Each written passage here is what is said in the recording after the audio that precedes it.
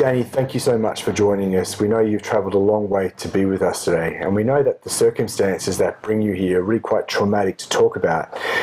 So firstly, I wanted to thank you very much for doing this on behalf of all of Australia, to educate us, to help us better understand all of the factors that led someone like yourself to profoundly disconnect and feel like suicide was the only option. So could we start from the very beginning, Dani? What were the reasons why you joined the Defence Force? So I was 15 when the recruiters first came to my school, and the idea first came to me to join the army. It was the job of medical technician that really sparked my interest, and it was the job of being a medic in the army. It was to be a nurse to help people. But also the army had all the qualities of integrity and courage and bravery. All those sort of things really was instilled in me as something important. So the Defence Force presented itself to you, as it always has to all of us who join the Defence Force, as an entity that has strong values, strong moral values that really resonated with you. Is that right? Yeah, an opportunity to grow and develop. And do something for you and your country. Yeah. So tell us what happened when you joined the Defence Force. What was the tempo of training like going to war zone? I can tell the Australian public that Dani was a very remarkable person. She is a very driven, intelligent young lady, very compassionate, and she was the top of the game that led her to be chosen out of very many medics in the country to go to war, to go to Afghanistan with a lot of experience under her belt already, to do something valuable for the NATO forces in Afghanistan, 3,500 in fact. Tell us, what was the tempo of training like that led to arriving in Kabul? So before I went to Kabul, I'd been doing quite a lot of training with 7RAR.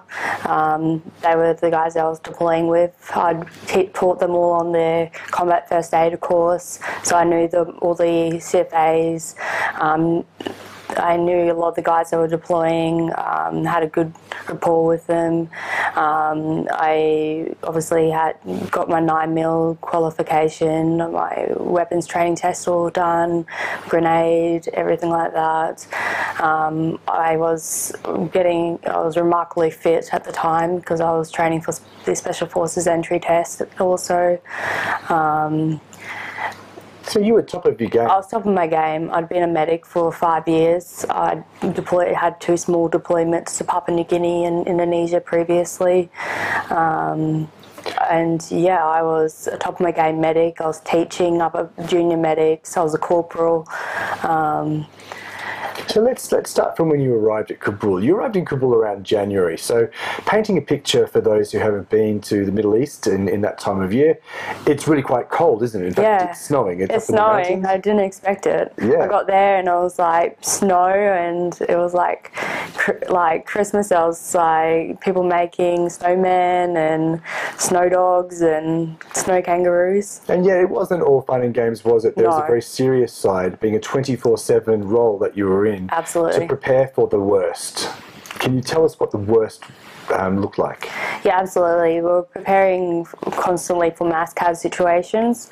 And by that you mean? Mass casualties. So if just a bomb went off and we received 3 or 4 casualties at one time. So the threat of bombs and rocket attacks was really quite real, was it? Could you piece this to give us some better understanding of what that threat looked like and felt like? It was just a constant worry in the back of your mind. Like if you went to the mess and you were with multiple people and you just constantly thought like something could happen, and you know, over there and there's 10 people sitting so close together, that's 10 casualties. So you're just like constantly on watch, and like you went somewhere and there was someone driving a car and there was a couple of people walking, and you're just like, that car could just hit those couple of people. That's a mass casualty situation. And so the mass casualties could also involve rocket attacks directed to the base as well as ground attacks. Can you talk us through what a ground attack is? So a ground attack could be someone just pulls out their weapon and starts firing. So it could be from a friendly who's just turned, or it could be a insurgent. So with a couple of thousand people on base, each carrying up to 2 live weapons, can you tell us what that feels like as a potential, as a medic with potential for mass casualties of an enormous nature with so many people carrying live weapons? What does that feel like? It's overwhelming because I was carrying 3 tourniquets on me, but the 3 tourniquets would treat 1 person in a mass casualty situation realistically. So you're very, very overwhelmed if something does happen. Can you tell us a little bit about the casualties that you saw? Yeah, so my worst casualty was one that had a RPG to the head. Can you tell us what that means? A rocket-propelled grenade to the head, and partial of his head was missing, and so I hadn't been in the back of the ambulance with me for a little while, and accidentally stuck my hand into his brain cavity. Obviously when the ambulance was moving and everything, so that's. So you were really quite traumatized from the moment you stepped foot into the war zone, as most medical professionals are. Is that right? I wasn't traumatized by that. I didn't get PTSD from that. That was part of my job. But in terms of you were in heightened stress. Yeah, I was absolutely stressed. I was constant. My stress levels were very high. I was doing compensating measures by running constantly during early hours of the morning and just things like that to try to stay sane, really. So would you say that you were at a heightened stress level for the whole duration, 24/7 of your deployment? Yeah, absolutely. So on top of all of this stress that you have as a medic with a couple of thousand people in your dependency, with multiple threats of ground attacks, of rocket attacks, of friendly fire, of accidental discharge, of all the things that could possibly going wrong that you're constantly surveying around you 24/7. Tell me what were some of the other stresses from the people that you were deployed with. What was the dynamic like of the medical professionals with whom you were working? So right from the beginning, early on, about week 1 it went wrong. The sergeant and platoon commander charged one of the other officers for leaving his weapon in his room, very early on, so it turned sour, and then the relationships in the platoon started to turn even more sour early on. There was games being played. So this was the platoon commander, can you tell me, he was a doctor, is that correct? Yeah, he was a doctor, and his role was a medical role, and the sergeant was meant to be there as his medical role as well, but he said he was there as regimental. So can you tell me exactly what he said? He said when we first met him, I'm here as regimental, not medical. So somehow there was a confusion in their own mind as to what their roles were. They were deployed as medical personnel, but were acting in a very regimental capacity and tripping people up in their most stressed mode. Yes, he was acting like he was an RSM, when in reality he was a medic. Tell me what the platoon commander was doing. The platoon commander was playing a lot of mind games. He had a medic was doing weapons training tests, and so his rounds were inside the office in his hat, and the doctor stole 2 of the rounds, and so when the medic came back in to put the rounds into his magazine, the doctor had the rounds, and so when the medic went to leave, the doctor was like, "Didn't you count your rounds?" And he had stolen the rounds, and so that medic could have left and had less rounds in his magazine. And the rounds are there for a reason. Yeah, absolutely, they're live ammunition for a war zone, and so that just caused a lot of distrust in the team. There was a situation where the 2 doctors, they didn't really like each other very much, so the platoon commander, he actually changed the PIN code on the other doctor's weapons trunk, and to try to prove that he wasn't checking his weapons daily, and then he laughed about it to us ORs, the soldiers, about it, and said that and proved that he wasn't checking his weapons daily to get him in trouble. So little mind games. They'll just like pick away at everyone's sanity. I think most people would agree that this is way outside the realm of what we would expect a doctor and a medic to be doing to their fellow medically deployed personnel in their most stressed moments of their entire possible career. Yeah, you go into that sort of environment expecting your team to support each other and give each other like help and like be there for each other, battle buddies, but this team was just toxic. So 3 weeks into your deployment, it was found necessary to report this behaviour to headquarters downtown Kabul. Is that correct? Yes, we went up and reported it to the equity officer. And what rank was the equity officer? A major. A major. And tell us what happened from there. So she brought up the sergeant and doctor, and we all spoke about it. They decided, yes, they were being inappropriate. They shouldn't have taken the rounds and things like that. They apologised, and they. And did that achieve unit cohesion from that point? No, it just caused more like distrust and like. When did you first notice things going wrong for you personally? Like. What it was week 2 really for me. Like earlier on, I'd had little things, but the my roommate who was a dental assistant was always just like, "What's wrong with you and Sergeant?" Yes, he's constantly talking, like he snaps at you all the time, and this and that, and I was just like, yeah, I don't know, like he's just awful, but things really went wrong when when they called me in for a record of conversation. Well, they didn't call me in first. They called my friend in, who was the aviation doctor, and they accused him of having an inappropriate relationship with me. And in his record, they were stating that they were just saying that the rank relationship was inappropriate. That a captain would, or no, a lieutenant would be around a corporal. But in the record of conversation, they said, "What would your wife think?" So it wasn't a rank relationship. They were really going for the relationship. And then when I was caught, and then he sent me a message after he got caught, and he's like, "Look, they just accused me of sleeping with you pretty much."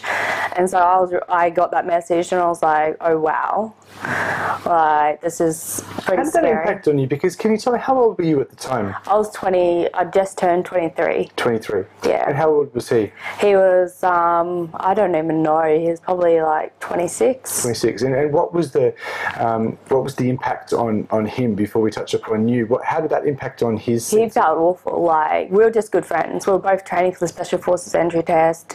Like we both had the same interests. We were both rock climbers. I wanted to do medicine, as you know, eventually. He was a great teacher.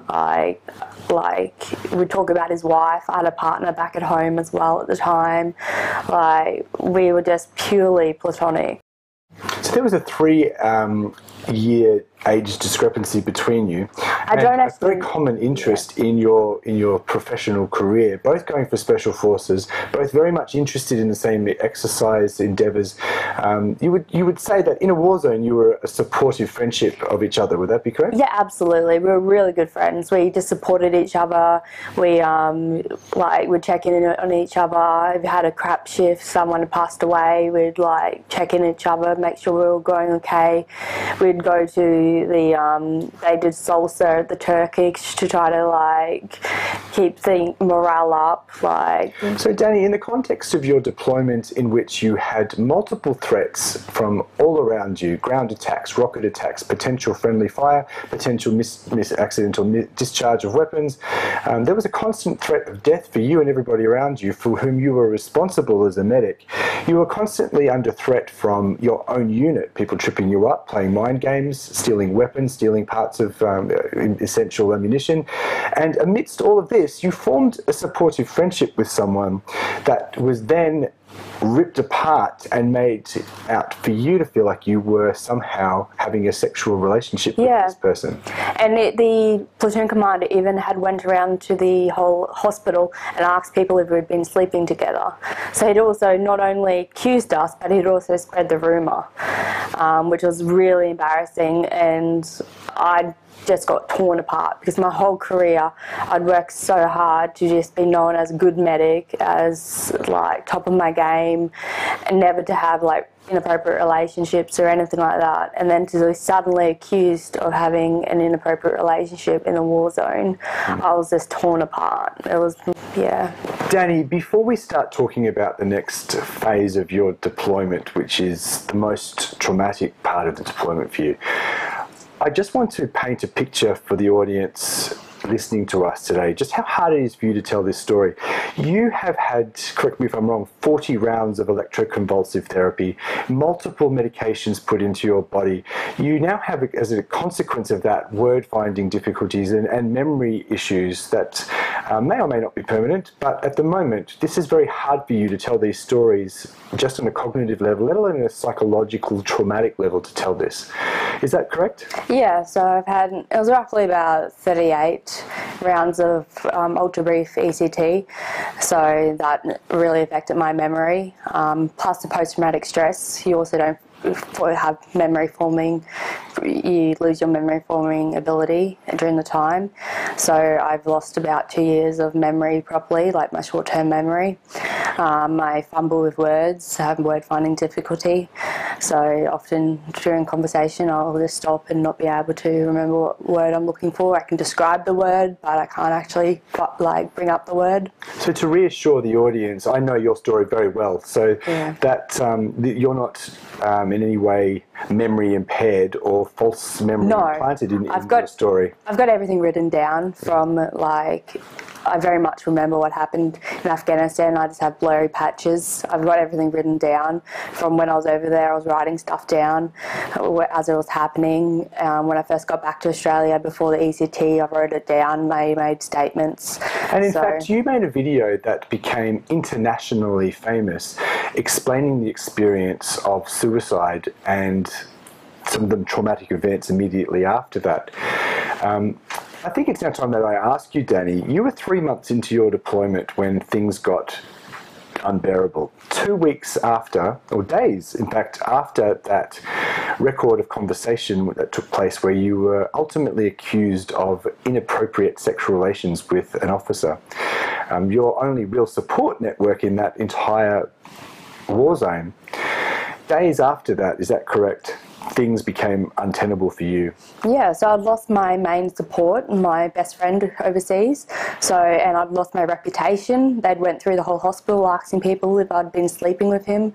So suddenly I was the hospital like slut. I'd been shamed. I was so embarrassed. My whole career felt like it was over. Like Afghanistan felt like the pinnacle to go over there and deploy to look. Let me paint one more brushstroke on this picture, Dani. Your mother ended her own life when you were quite young, and your family network is really not as strong as other family networks. Is that correct? Yeah, my family spread across Australia, so I didn't have a tight family when I deployed.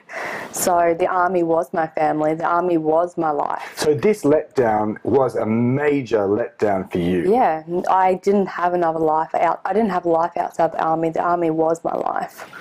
It was everything to me. Tell me what happened, Dani. So I'd been accused of sleeping with the officer or having inappropriate relationship, but on the underside of that charge or potential charge was sleeping with him pretty much. And then I got called in again the next day, and I was having another record of conversation, this time for because I didn't wake up a member of my team who was on night shift, so someone else could go play basketball. So I was getting another record of conversation for that. And then the next day I was on duty, and by this time I'd decided I was going to kill myself because I felt my career was over. and I felt like everything I'd worked for the last 5 years was destroyed, that like my whole dream of being a Special Forces medic, of like, it was just ruined, that my reputation was in the dirt. And so I'd packed up my room, I'd written some notes, I'd written a big post that I was going to put on Facebook, and I'd sat there and contemplated how I was going to kill myself. And I knew I couldn't shoot myself because of the casualty that I had with open head wound, so I knew that I couldn't inflict that on anyone in my team to have to come and find me with an open head wound like that. And like, I thought about shooting myself through the chest, but I knew that was too risky, like it may not be, may not kill me. So I went to work a little bit early. I looked through the drug cabinet, and I looked through the pharmacy list to find medications that were there. And if there was any medications that they didn't have the antidote for. And I found digoxin, and they didn't have the digibind, so I knew they didn't have the antidote for that. And then I went on to duty, and then I got called into the office again to sign my record of conversation from the day before, and Sergeant S and Captain E were there, and they expressed their concern for my welfare. And I'd already overdosed by that stage, so I'd already taken 100 digoxin tablets by then, and some anti-nausea medication so I wouldn't vomit. And I knew that like it'd take a few hours to get peak concentration in my blood, so didn't say anything. So I laughed at them when they said that, and I went back to work. And the nursing officer could tell I was upset, so she was sitting near me. And so I kept working for a couple of hours, and then once I started to feel sick, I asked another medic to take over from me, and I hung out in the bathroom for a while, and I was vomiting. And then once I started getting an altered level of consciousness, I posted the post on Facebook, and then I was found. So Dani, your potential last memories were going to be your aggressors gloating over a potential charge for something you didn't do. You went and did your job right until the very end, and you found a cover for yourself. You were diligent right to the very end. Yeah. Like, I know I shouldn't have been on duty when I'd taken the medication, but I knew there was another medic on duty with me, and I found another medic to take over from me.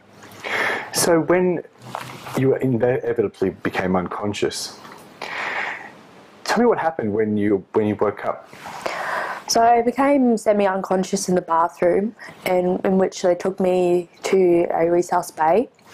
And by this stage, some of them had seen my Facebook status that basically was a suicide note. And they put me onto the resus bed and stripped me naked. And everyone was surrounding me, so I knew everyone in the team, and they were putting monitors onto me, and they were very panicked. It was very chaotic. And once they got the monitors onto me, they could see that my heart rate was very, very low, and they didn't know what drugs I'd taken, and I wouldn't tell them what I'd taken. And they started to panic, and so they started to put nasogastric tubes into me. And tell us what that feels like, and the other tubes that were being put into you. Tell us what that feels like. It's awful. Like, you're laying there and you have no control. You feel sick. You're getting tubes just shoved into you, getting held down. Who was holding you down? I had the platoon commander who'd been part of the bullying problem holding me down, and then just other members of the resus team. And you're naked? I was naked, yeah, getting held down. I was struggling against them. And then they went to put a catheter in, and so urinary catheter, and I said no and started fighting against it.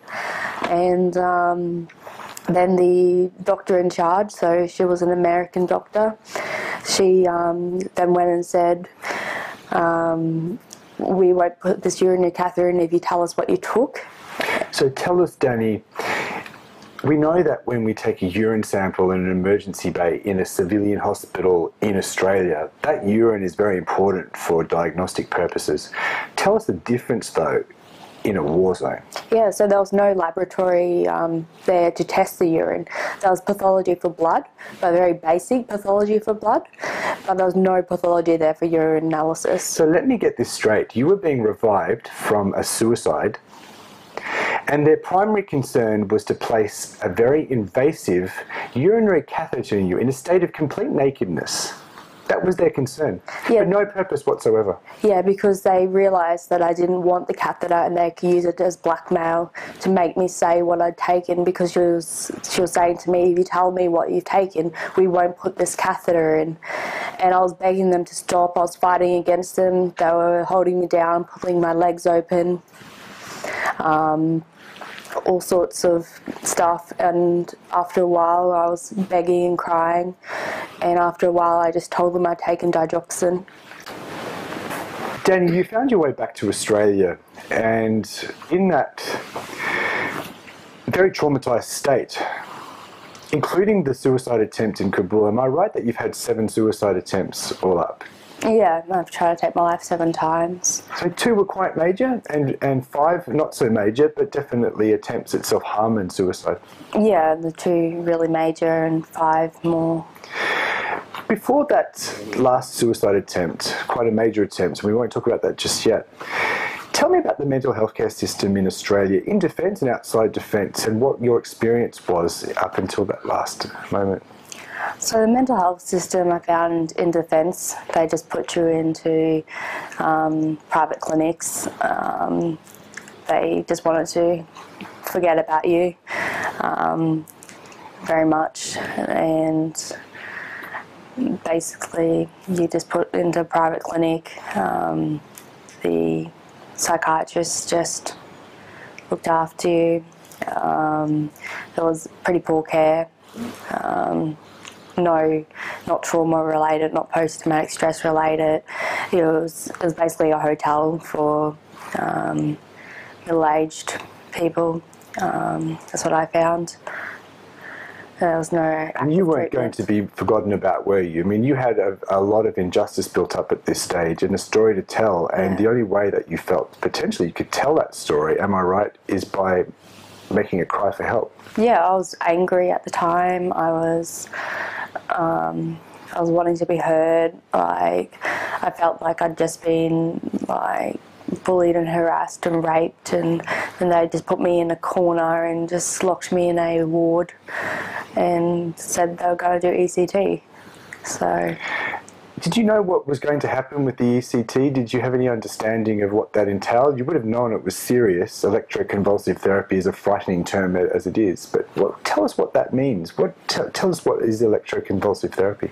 So it's when they take you into a room and they put you under general anaesthetic and they make you have a convulsion. Basically stimulates your brain, and it's supposed to improve depression. I found it helped in the short term, but in the long term had a lot more side effects than what would. Tell me about the side effects. So I now have permanent, what seems like permanent word finding difficulties, and my memory from the time is very bad. And medication-wise, tell us about the medications. Was that a trial and error approach, or was it a definitive, this is the drug you're going to be on forever? Tell us about the medication approaches. Very much a trial and error. They've put me on everything and anything. I've been on so many medications. They put me on something and they take me off it, put me on something else, increase the dose. I've been on everything. Did anyone ever give you a DNA test to check your CYP450 liver enzymes to work out which medication was specifically useful for you personally? No. They just hit you with a 1970s style trial and error over a long period of time? Yeah. Dani, tell us about the doctors treating you and the nurses treating you. What was the level of compassion given as a whole? I had a really good private psychiatrist who I saw privately, but whenever I went into like a public system, like for like an emergency, it was awful. I had doctors basically just judge me, tell me I was too chronic, they couldn't help me, turn me away. They said you were too chronic to be treated. I had a doctor, I was asking for an admission saying I needed help, and he said that I was too chronic, I couldn't be helped. And so let me get this straight. A doctor said to you that you were too chronic to be helped with suicidal ideation after massive suicide attempts.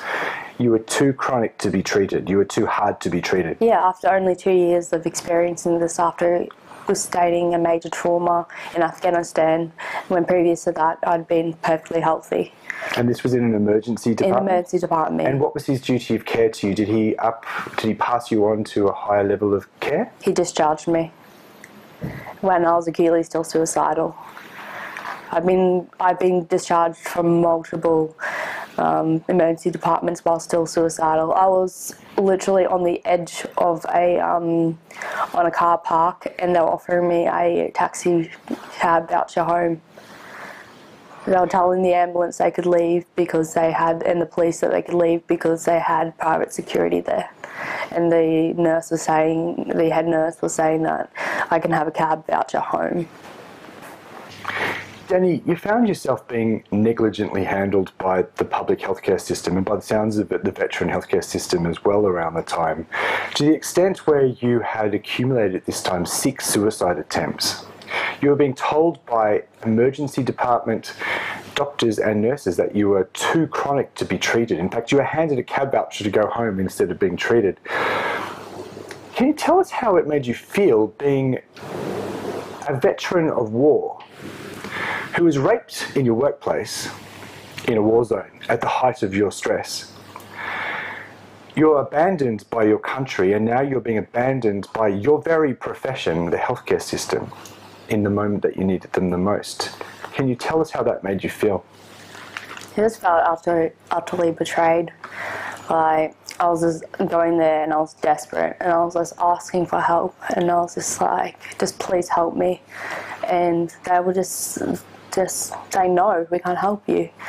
And I was reaching out, I was begging, like, just please help me. I was willing to accept help at that stage from anyone, and the Jamie Larkin Centre, which is the Veterans Hospital, had completely excluded me, would not take my referrals, nothing.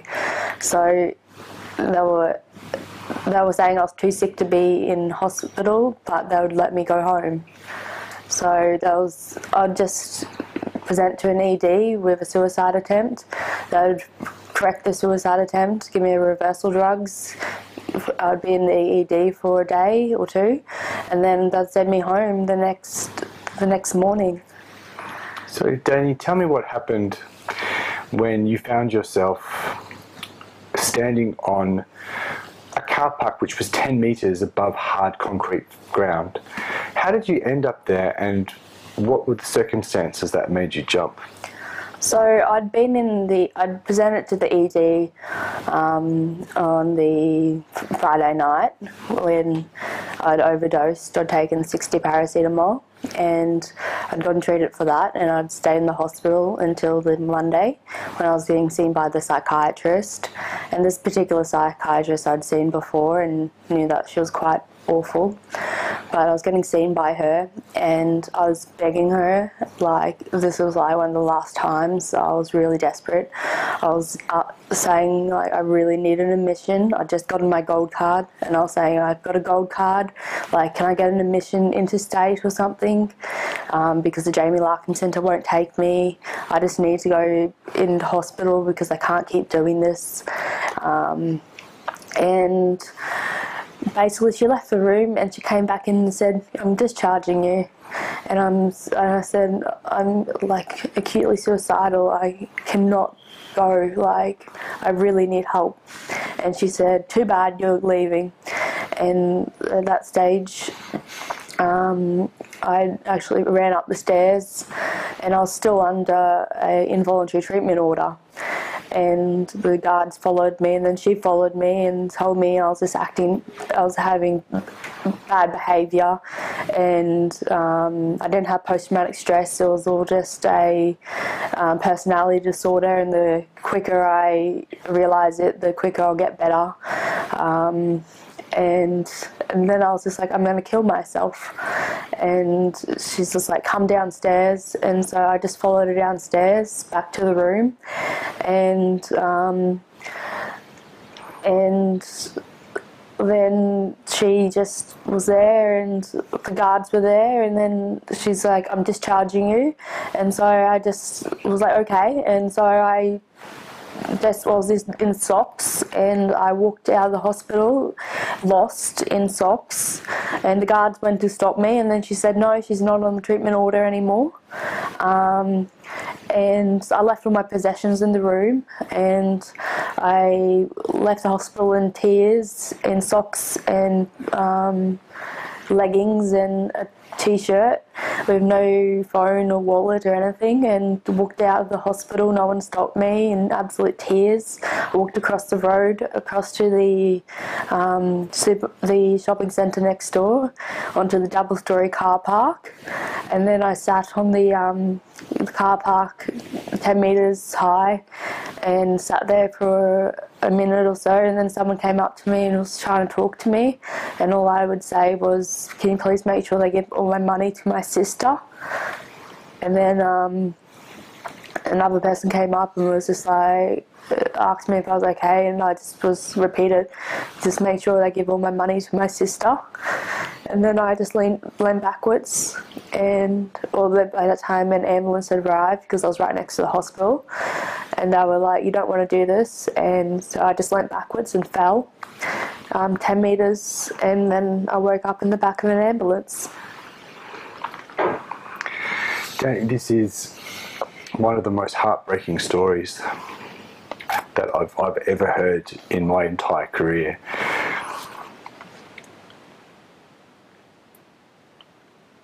You don't have a mum. You didn't have someone to come pick you up from the hospital, from being discharged. You had nobody. You had absolutely no one to advocate for you on your behalf at this moment.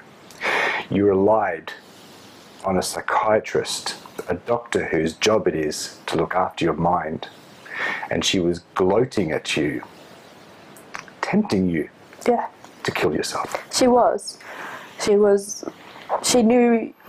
knew I didn't have a personality disorder, and knew that I didn't like when she accused me of having one, and so she really played on that, and she really just pushed all my buttons. And she knew which buttons to push. She did, and I said I was going to kill myself, and she just discharged me, and so I just walked across and went and tried to kill myself, and I honestly don't know how I survived. And you had a gold card. This was not a matter of the public hospital trying to save money. The money was coming from the Department of Veterans Affairs. No. I told them I had a gold card, I wanted a private admission, and I'd go into state if need be. I was begging them for an admission because I was really unwell. Dani, tell me about the injuries that you sustained from that jump, because we know that a fall from even 2 metres when it comes to a traumatic brain injury can be catastrophic and fatal. At 10 metres is very high. Can you tell me about the injuries you sustained? Yeah, so I had a laceration to my head. I had 3 broken ribs and a pneumothorax. I had 3 compression fractures of my thoracic spine, 2 pelvic fractures, and a fractured sacrum. You would have been in incredible agony. Yeah, I was for a little while. It was awful. How long were you in hospital recovering from this? I was in hospital for a month. A month. Dani, around this time, a lot of us were in absolute agony for you and not knowing what to do. And I think that was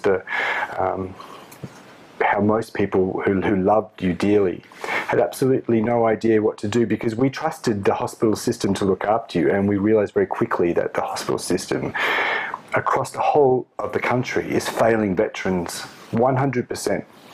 It's almost as though they're set up to harm us. But somehow out of all of this adversity, you found yourself snapping out of it, haven't you? Yeah.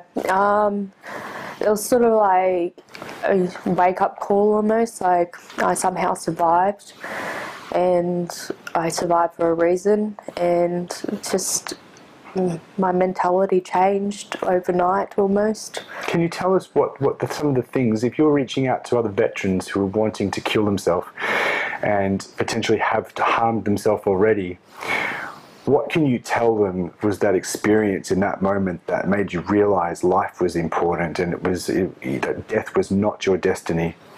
What were the things that went through your mind? What can you tell veterans right now that saved your life and it resulted in you being sitting here right here today? I don't know if it was like, I sort of woke up and it was just like, there's a purpose, I'm going to do something. I'm going to make a change. So you just got to find your purpose. You got to find your little piece of your world that you got to make your change in. You got to find your destiny. Dani, you're one of the most remarkable people I've ever met in my entire life, in my entire career as a doctor or as someone who has a little sister and an older sister. You exemplify courage, you exemplify bravery, you exemplify integrity and honour, all of the values for which you joined the Defence Force in the first place.